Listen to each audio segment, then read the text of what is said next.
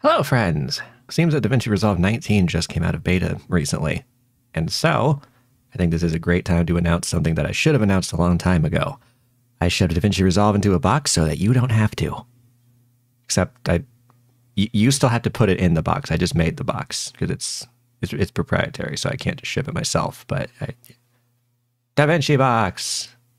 So to summarize, DaVinci Box is a container for DaVinci Resolve installation and runtime dependencies to make running it on Linux hopefully work a lot better, because DaVinci has some arbitrary dependencies that, they are better about telling you the dependencies in their installer now, but, there could also be weirdness with, different package versions it's expecting, and, you might need to do some workarounds. DaVinci Box handles the workarounds.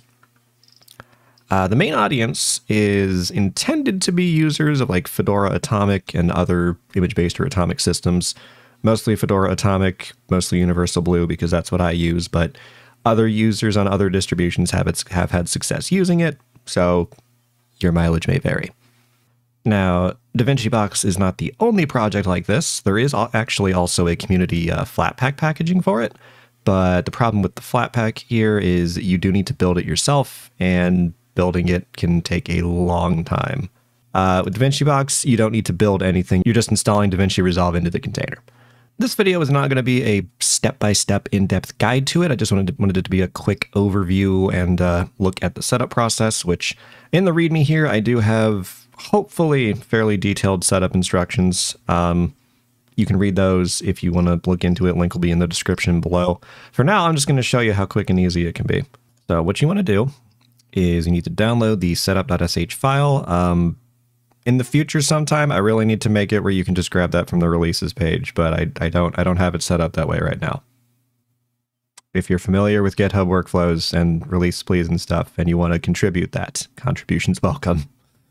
Anyway, in the meantime, you can just go to the setup.sh, you just click on it from the main GitHub repo page, and then there's this little download button right here.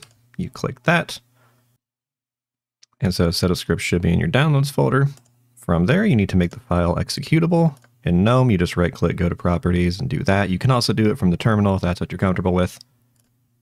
And then you need to go to wherever you downloaded DaVinci Resolve to. That comes as a zip file. Make sure you extract that. You can go to the folder. Then you're going to need to open a terminal and go to wherever you downloaded the script to. Then you type /setup.sh, and then what you can do is, in most terminals, you can just click and drag the DaVinci Resolve.run file into the terminal, and that'll just put the path right there. Otherwise, you just type in the path where it is and hit enter, and then that's going to pull in the container and get everything installed and set up. And at the end of the installation, you'll be prompted if you want to add the DaVinci Resolve launcher, which I should probably make that say desktop shortcut instead, because that's what most people are going to understand. But hit yes if you want to have the shortcuts added to your applications menu. So once installation is done, you should be able to go and launch DaVinci Resolve. And there we go. And that is DaVinci Box. I did not plan for it to take this long from the previous video to get another one out, but just real life happens. That's all I can really say about that. I do still want to do more Universal Blue related content, hopefully in the near future, so keep an eye out for that.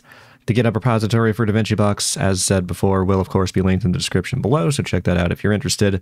And till next time, this has been Axel. Thank you guys for watching, friends, and I will see you in the next one.